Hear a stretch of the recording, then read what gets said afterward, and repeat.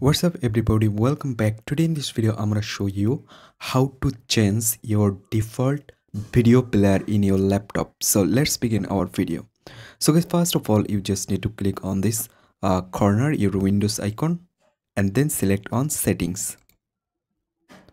Right now you just need to select apps. Simply select it and then select default apps. And right now it's loading, and after opening just scroll down and you can find the option video player. Just select, and here you can see all other apps showing. You can choose any apps from here. I simply select movie and TV.